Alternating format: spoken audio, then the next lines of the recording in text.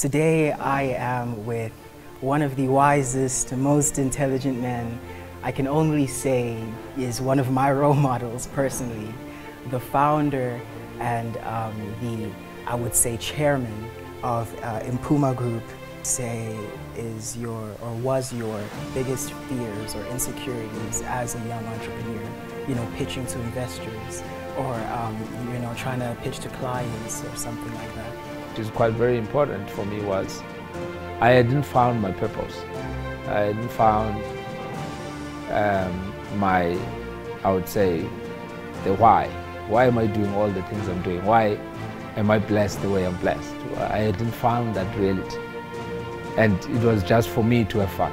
As an entrepreneur, what people don't understand is that you don't get it right the first time. You're as big as you dream. You can never have it unless you dream it. You can never live a life you've never dreamt of. So the important thing is always to be encouraged that even your dreams are true, and it doesn't necessarily mean your first try will make them happen. It just means your consistency in trying and pushing will get you there. Oh my gosh, what an opportunity. Yeah. Well, ladies and gentlemen, Africa is not poor. Africa is full of opportunities. Africa is full of great things that we can do that can even teach the world. Every person is a creature of the age in which he lives, and few are able to raise themselves above the ideas of their time. Voltaire, a French philosopher from hundreds of years ago, yet his words still ring true. Today I am with one of the wisest, most intelligent men I can only say is one of my role models personally, the founder and I would say chairman of Impuma Group, that is, if I have to say, the holder of millions and millions of assets, dollars and rands and assets. And I'm very happy to have you here, Uncle Lonwabo, my uncle.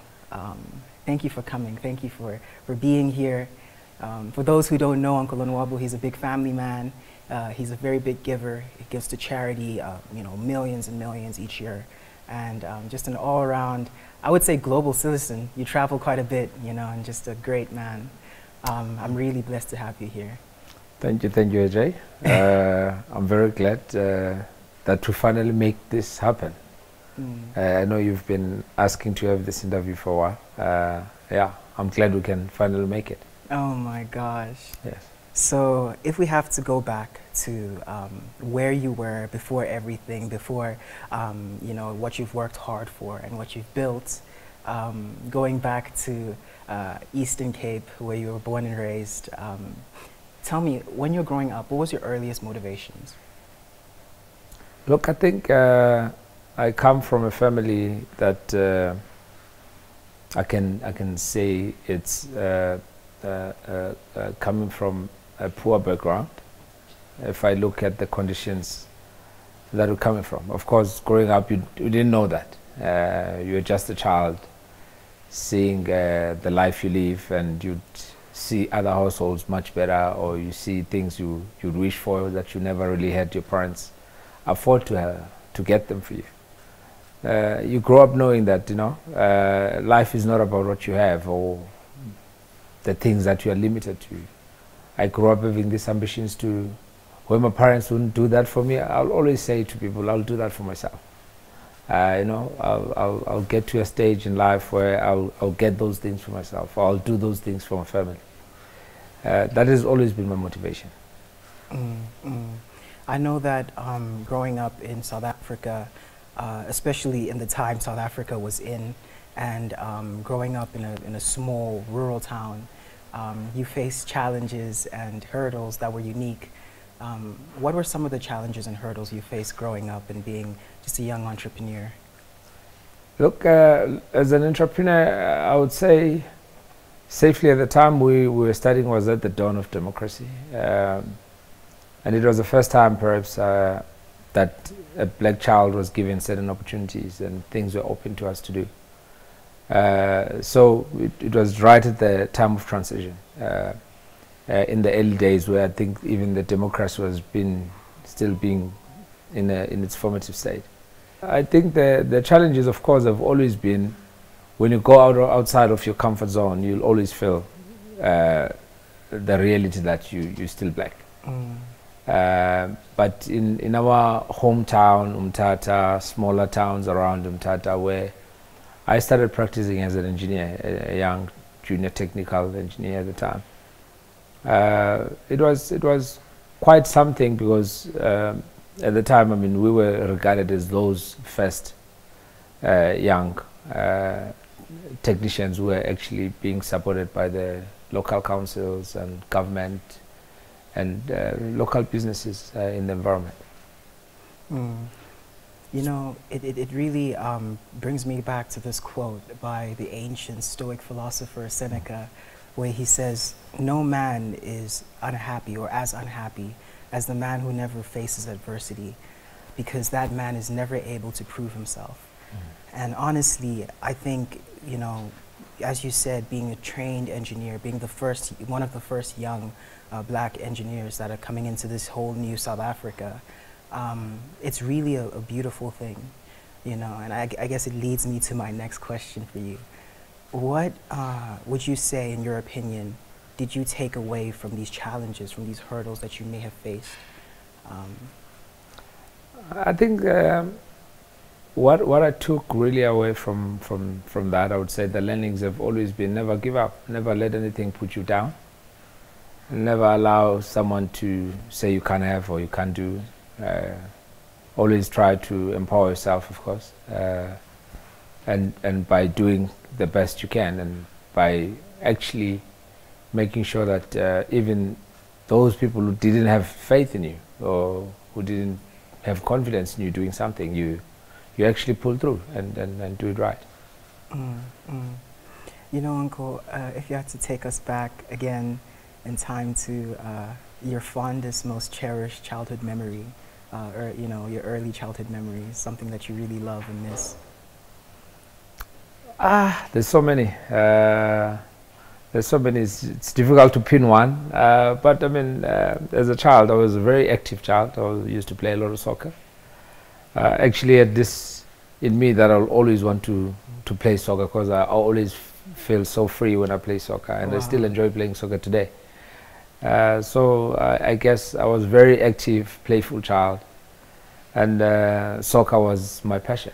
I would say, if anything, that's what was available for us to do as a sport. I mean, it was an every boy's activity in every day.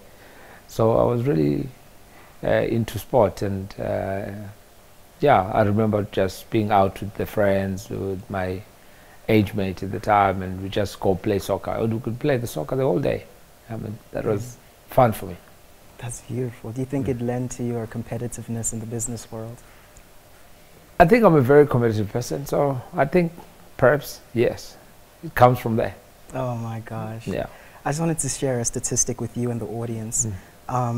In 2024, there's been a huge increase in the amount of people dropping out of universities in their first year, in fact. In fact, 32% of first years are dropping out. They're not finishing their degree. And that's over 1/5 of my class that I would walk into and see they're not going to finish with me. And so being an educated man yourself, a trained engineer, a man of different fields, how important was education, or is education, to you and your family? Look, for me, I can say education was the only route to liberating my family from the economic situation and the realities of life. I mean, there was no other way where I would say I had a plan, but just go to school, study, try to make something out of yourself. And of course, the parents from the generation of our parents, they taught us going to school, studying, getting a degree is for you to get a job. But definitely education remains the backbone of that, even if I never took that direction. But education was still fundamentally the backbone of everything I got to do. You know, something really interesting you touched on was your parents told you to get your degree, make sure you study to get a job, whereas you got your degree and you made sure you studied to become the boss. And a lot of young entrepreneurs want to do that. They want to branch out. So leading to my next question, what would you say is or was your biggest fears or insecurities as a young entrepreneur? You know, pitching to investors or, you know, trying to pitch to clients or something like that? I think the most thing that you first have to overcome is fear. As an entrepreneur, what people don't understand is that you don't get it right the first time. I can say one of my biggest part of that has always been the fear of failure. Whereas entrepreneurship is about failing, is about trying something and failing, and part of it is that you must learn to fail and fail fast so that you move to the next, you know. So the reality of life is, back then the fear was always that you're going to be rejected. Someone's going to say no, and it will happen. People are going to say no, and that's the reality of life.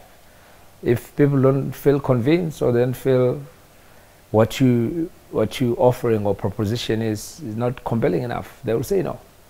But that shouldn't make you lose heart. That should actually make you more determined.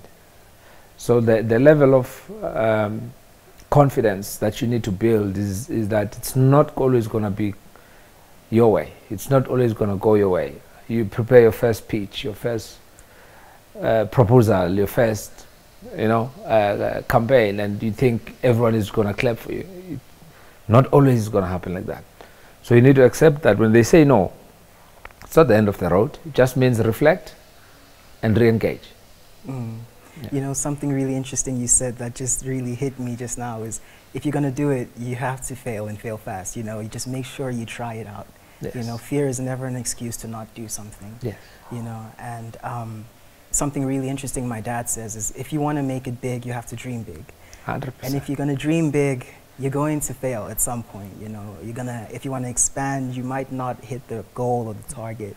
And you have to keep going. You have to keep going. That's absolutely true, AJ. I mean, many people have ideas, have good, interesting concepts they want to do, but they never get to do them.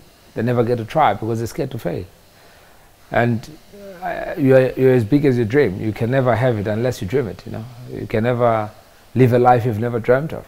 You know, so the important thing is always to be encouraged that even your dreams are true, and it doesn't necessarily mean your first try will make them happen. It just means your consistency in trying and pushing will get you there. Yeah. You know, if you're young out there and you feel as though, you know, Lonwabo has made it now that he's older. Uncle Lonwabo was successful at the age of 23. You know, I was just talking to you, Uncle, about how you were already established in your small town. You had multiple properties, you had your business running, and you were quite established, and you decided to go to Johannesburg at some point. Please take us back to running your first business and how you chose to go to South Africa, you know, changing from having one business to running multiple and having different properties across the country. Actually, I started my first business probably at the age of 22, 21, 22. But I started the actual work environment doing my internship at probably age of 19, 20. So what's very interesting is in that journey, I tried my part of, I just wanted to do something. And the employment didn't seem to be something appetizing for me. I just wanted to try something, and I tried to go throw myself into setting up the first consulting firm with 2 partners. And yeah, and amazingly that we went very successful. We became very successful that I think at the age I was, I mean, I thought I was accomplished. I believe that I've seen it, you know, I've seen it all, because as a young man, when you in your early 20s, you can buy a car you want to drive, you can live where you want to live, you know, You know, you have, at that time I think I used to live between East London and Umtata. So it was a very comfortable environment. You're working, you're making money, you're young. It was a great achievement. And the move to Johannesburg, actually I reluctantly moved to Johannesburg because I didn't know why.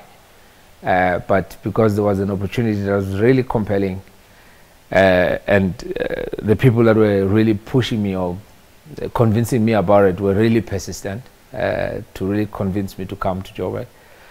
But it was not really a sense of I'm running away from this environment to that. It was almost like, okay, I'll come and see if I can help. I can be of help, what you want me to come to. So, and also I think I got to a point where I was not really being challenged with what I was doing, because I think at that time also, which is quite very important for me, was I hadn't found my purpose. I hadn't found my, I would say, the why. Why am I doing all the things I'm doing? Why am I blessed the way I'm blessed? I hadn't found that reality. And it was just for me to have fun. And I was having a lot of it, and I was enjoying myself. So the move to Johannesburg was I think, a beginning of a new chapter for me. Because I think when I was in the Eastern Cape, I was only focused on engineering and doing something in property space. And the move to Johannesburg, then that was a big switch for me. Yeah. You know, Uncle, something you said that was quite interesting is you spoke about challenging yourself and going somewhere new, you know, trying something new. And something quite interesting I realized is that a lot of people enter, and if you're watching this and you are in this zone, you know, it's this ugly zone called the comfort zone. And there's this idea of getting out of your comfort zone. You know, I don't believe you'll ever be able to get out of your comfort zone, but I do believe you can expand it and grow it each time by stepping out of it. You know, you expand it, you grow it a bit. And Uncle Lonwabo said, going to Johannesburg was a new chapter for him. And that's him expanding it, you know, his comfort zone, expanding what he finds comfortable, challenging himself, stepping out of his, you know, what he's familiar with, you know, just like Abraham did in the Bible. He left his father's house, he left everything he had familiar, basically his inheritance, you know, to go because he had faith in God. You know? You see that everywhere. You see that with Moses, and taking the children of Israel through the desert to the promised land. You know, you see that with in multiple times. So how important is stepping out of your comfort zone and challenging yourself as an entrepreneur, as a young man or young woman, as an intelligent person who wants to be successful in life? I think challenging yourself must never end. Same as dreaming must never end. Because you're challenging yourself will always be aligning to the dreams you're trying to achieve. So I would say challenging yourself is what I continue to do up to today. And the bigger you dream, the bigger the challenges of making those dreams a reality. So I always believe that you always have to find things that inspire you, people that inspire you. And having such, it helps you to really push yourself to the next level.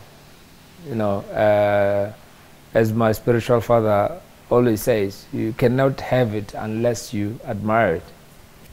If you don't celebrate someone who has it, you can never have it. So you need to have those people that you look up to and say, wow, they've done it. And that sets your dreams equally. That inspires you further, you know. So getting comfortable is an enemy of progress. Wow. Because the day you get comfortable, that's the day you stop progressing. So comfort must never be something that you actually settle for, you know. You know, because I'm laughing because we had this conversation, I think, with my spiritual father.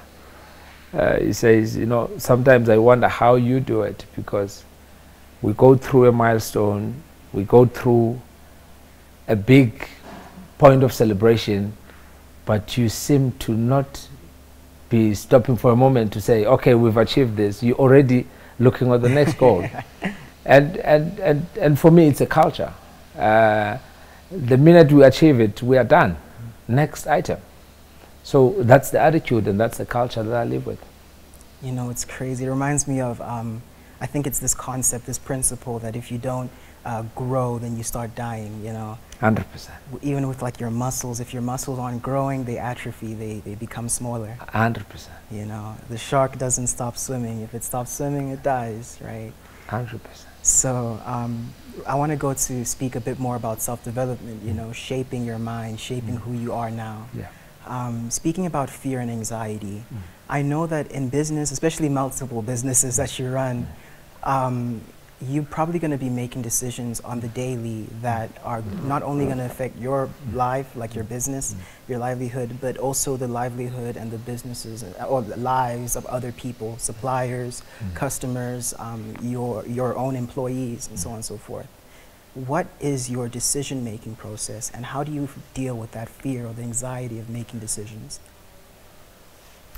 Look, I think the reality is you always have to just be aware of the consequences of your decisions. And you always have to be aware that in life, you're going to make mistakes. As much as, of course, it's not what you intend to, but the important thing is that you must take decisions in life. And those decisions, it's important to ground yourself then on your values and your principles, what they represent. I'll simply say there is no science for it. I ground myself in prayer. I ground myself in always trying to understand what is the Lord saying in a season, in a time, and what is required of me. And it's important to know how to do that, because when you know how to inquire of the Lord, your decisions can never be second-guessed. Your decisions will always be aligned with what your journey is. So there's a part of it that has to be, for me, it works because it's highly spiritual and it's influenced by that. And of course, there's a day-to-day that we have to do our best in all our efforts, you know. And that on its own, it's like asking for a fish to swim. You get used to it, that it becomes part of your nature. Asking for a fish to swim, a fish swims anyway. It becomes part of your ecosystem. It becomes part of your life, and you get acquainted. But that sometimes you have to take tough decisions, but you have to take them. The important thing is never lose the objective of why you do what you do. Yeah. That's powerful.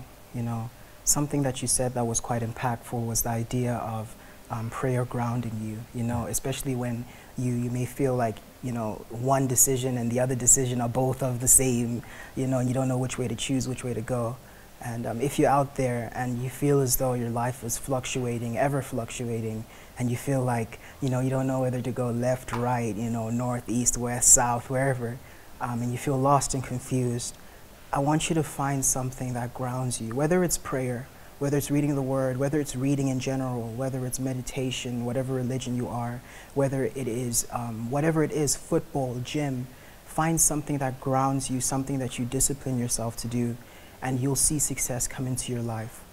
And, you know, something that I realize is quite interesting, it's a very big issue with a lot of young people, is when you enter a new phase in life, you know, maybe you're about to start university, maybe you're about to graduate university, maybe you're starting a new job or you're starting a family or something, there may be a lot of fear attached to going and starting a new phase in their life. What advice would you have for a young person who may be starting a new phase in their life, a big phase, or maybe a big business challenge, you know, a new project, a new venture, a new business, to kind of overcome that fear, that anxiety? Because I know you have started big projects, huge projects. Yeah. Look, I think that there is no one thing I can say try.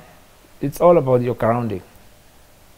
Your grounding helps you to have the boldness of taking on the challenges.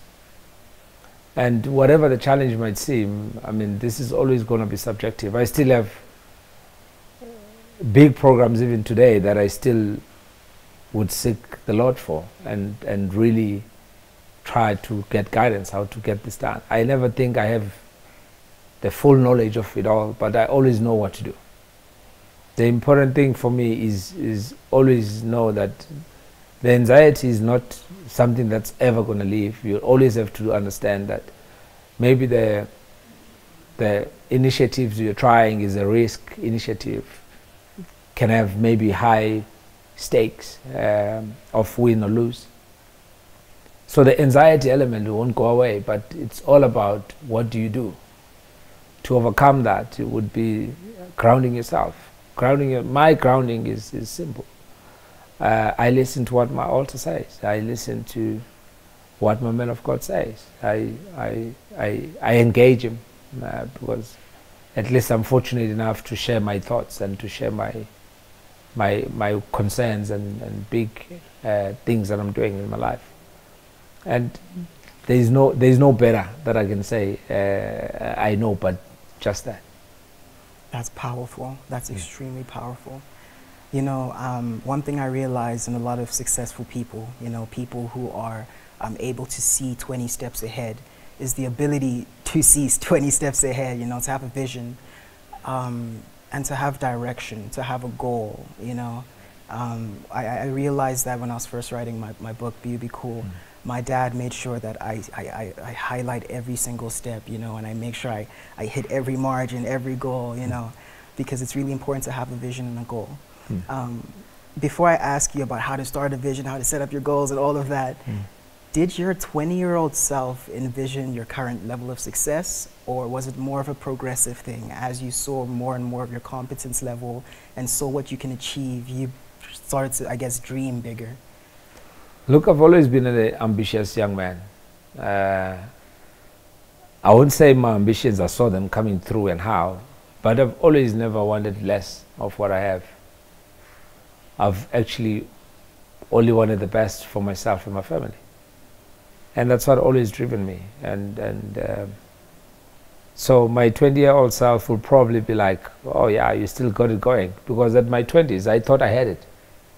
That's the funny part, that in my 20s, I could still sit and say to myself, you know, well done, you've done good. Also because when you come from a low base as a family, in terms of the level of affluence or the level of wealth or possessions, once you make it, even no matter how small it is, it makes a great change in your environment. So already my working and my early success was already something that was already a wow, you know. And for me, when I look back and I say at my 20, maybe looking forward now, it will probably be like, wow. I think some of those things I always admired and wished for, you have them as today. Man, that's awesome to hear. You know, something you touched on was I was 20 and I felt like I made it, you know. I felt like, well done, you know, but I still challenged myself. I realized, you know, when you reach a certain goal, maybe something you've been wanting to achieve for a long time, and you achieve it, sometimes you may enter a stage of complacency, 100%, you know, or apathy, or, you know, you feel like you have made it. You know, I can say that after writing Be Cool, you know, I made sure that, I think I like around 2018 it came out, and I made sure that by like 2020 I'm writing my next book, you know. I'm trying to do that. And it was just to kind of fight that idea to like think that, oh, at a young age, it's done. It's done, you know. There's still more work to do.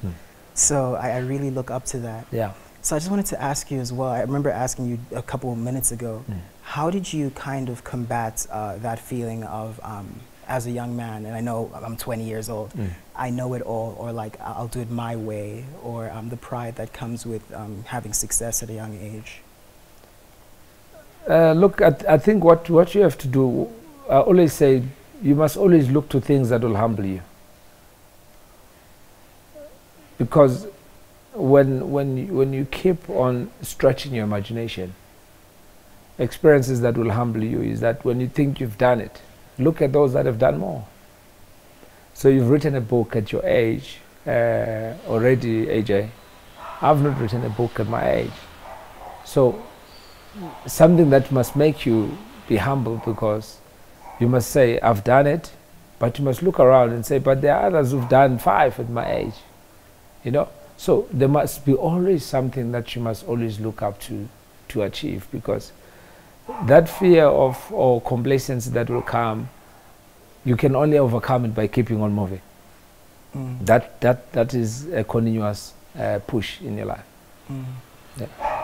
That is extremely true. That's extremely powerful as well. You know, something that I really love is just the idea of just growing and continually growing and pushing yourself and trying. And that leads me to a section of this part where it's more about goals. It's more about where you want to take yourself, you know.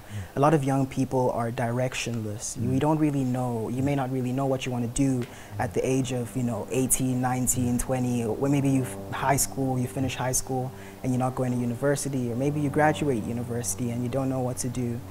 What is the importance of setting goals as a young person?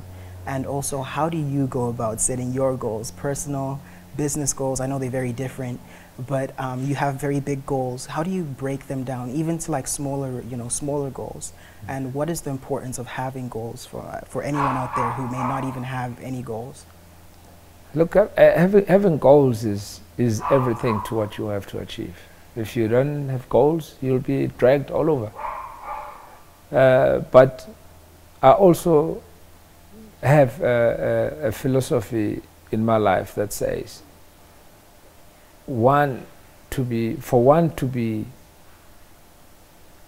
at their best of achieving is to understand what is your destiny.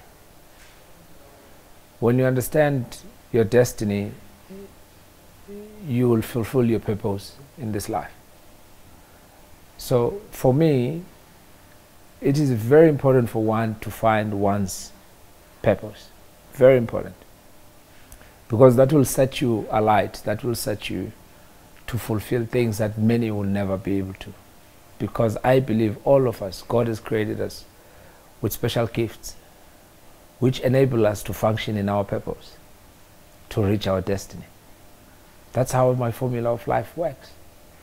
And until you are able to ground yourself into that, I know when you're younger it's much difficult. I don't want to lie and say at age 20 I had a purpose. I didn't know my purpose. All that kept me going was I know I wanted the best for myself. I know I wanted the best for my family. And I started working, I started pushing, and that was already a goal that I was trying to attain, but it was not linked to the overall belief of why do I exist in this generation, in this time? What is Lonwabo here for? Because when you stop yourself for a second and ask yourself those questions, it might just help you map out a path that you want to walk in life. Be it you are in academics or business or in corporate or whichever part you want to function in of life. If it's where you are best set for and God created you for that, be the best. Set your goals to be the best in that. And I think for me that is the biggest thing. If anyone can crack that code first, they can do multiples of whatever their life is meant to be. Of course, it's not easy to set a goal because goals can also be stretching. I think it's important to break them down into achievable or attainable steps, because you can set yourself a big goal that if you don't find yourself you're building momentum towards it, you can get despondent, discouraged, and you know. So it's important to set your goals maybe on certain periods that you can always see, have I made a move? In a month, it can be a week, it can be a year. You know, this year I want to finish my studies. Finish your studies. So the goals have to always be attainable, not too big, to create a sense of an achievement. So So I think it has to work, but the overall part for me is always try and find that your goals align to what your purpose is in life, because I have a belief personally that if you put anyone in their best areas of function, no one can outsmart them, no one can beat them in the game.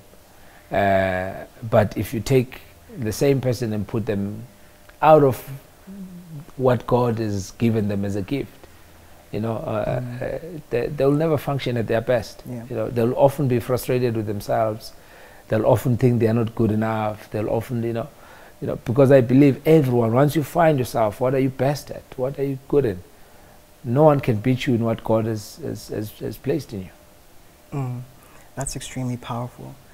You know, something you said that quite hit me was you had to stop and ask yourself certain questions to kind of map out where you want to find yourself in life, you know. Questions that a lot of people may be asking themselves out there.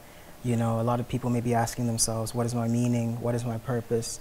Why am I here? You know, why did God give me life? Why did God, you know, save me from this accident or this, whatever it is? God has a purpose for you. He has a plan. He has a mission. And if you are struggling to find that purpose, just keep watching, because Uncle Lonwabo has so much to give to us. And if you're enjoying this video so far, please like and subscribe, and please share comments. Put your flag down in the comment section below. Tell me where you're from. So Uncle, if I have to ask you, you told me that at some point you wanted to expand into your own business, and you didn't really want to work as an engineer in terms of in a job. You also said that your parents kind of wanted you to study to get a job, right? So I know there's a lot of young people that they see their vision, they see their potential, but or they see where they want to go, but maybe their parents don't see it yet, or their guardians don't see it yet. How would a young person who has a vision or a goal, and their parents may see it differently, or their guardians may see it differently, how would they even broach a conversation with their parents? Or how would they get around that type of anxiety, you know? Look, I would wish this question I would have asked my parents sometime to answer for me.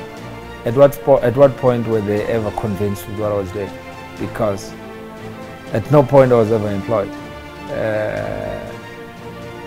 But one of the wise men always says to me, you can never argue with the results. So